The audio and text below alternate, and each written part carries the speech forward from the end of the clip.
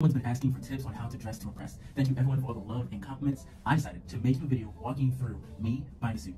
I'll also need your help picking out my next suit and outfit, so comment below on your thoughts. Horse race season is here. In the DMV, we have the Thoroughbred Spring races coming in April 22nd and Preakness Stakes, one of the Triple Crown races, coming on May 20th. Last year, I sported my blue and white Denim seersucker suit with a paisley interior, a bow tie, and a blue and white themed socks with a white shirt. I was able to win a company award in Melbourne and recognized on the town's social media. Now, what should I wear this year? Okay, so here's some outfits I tried on. I like to go with the seersucker or linen light spring summer feel. Outfit number 1 is an all blue, more understated option.